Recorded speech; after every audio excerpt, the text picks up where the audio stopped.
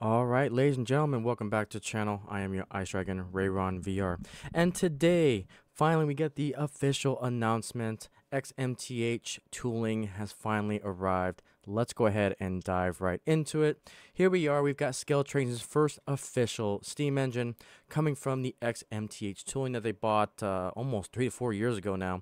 And they have rebranded the old MTH into their Fox Valley models lineup, which is whatever. But let's go ahead and dive right into it. So we've got the J class here. We've got the 484. We've got the Spirit of Roanoke post 2015. We've got the late as built and early as built. So let's take a look at the Spirit of Roanoke here, the 611, the famous Queen of Steam at the Virginia Museum of Transportation. Announced today.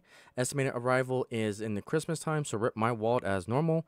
And pre-order guarantee is May 6th of 2024.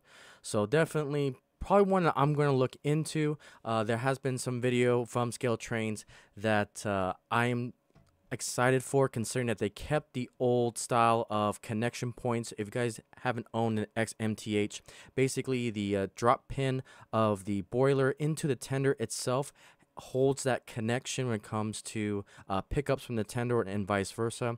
They kept that old design, which is awesome, which means that you don't have to keep the wire. It's not like a wire design that you see in Atherin and in BLI. It's actually, you just connect it and it automatically connects the pickups from the respective tender and so forth, which is awesome. I'm excited that they kept it that way.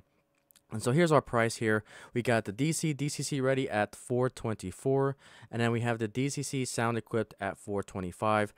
This is going to be a low sound decoder with a smoke box unit as well. To my understanding, they're still trying to get the final quirks out of that smoke box unit.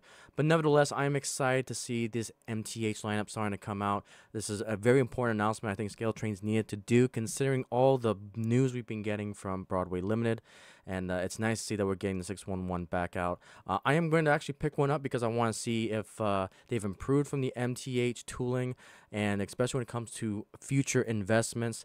They've got the Erie Triplex. They've got obviously the Challenger, the Big Boy, cab forward tooling from MTH. So this is really going to see how much they've improved and how much they've changed the design from the MTH, which I am excited for. So those are the first steam engines that they've got from the old tooling. Additionally, they've got the Norfolk and Western passenger cars as well here. Looks like they have a few offerings when it comes to the passenger cars here. So again, this falls under their Fox Valley models lineup here.